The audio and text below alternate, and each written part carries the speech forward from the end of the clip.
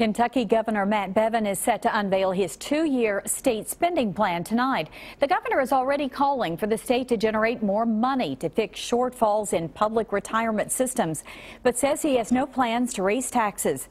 WKYT's Kristen Kennedy is in Frankfort now with a preview. Kristen.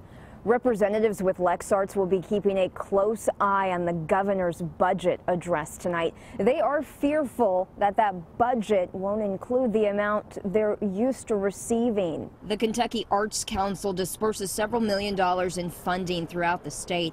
The council and one of its Lexington recipients, LexArts, worry Governor Bevin's budget doesn't include funding for them.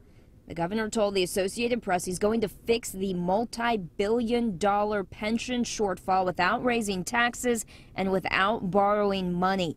LexArts president and CEO Nan Plummer hopes it's not at the expense of organizations like hers. If the budget is cut for the arts here in Kentucky, it will hurt not only arts organizations, but lots and lots of individual artists who work for those organizations, who work through those organizations, and it will hurt the citizens of Kentucky because what the Arts Council does to keep awareness of the arts high will fade.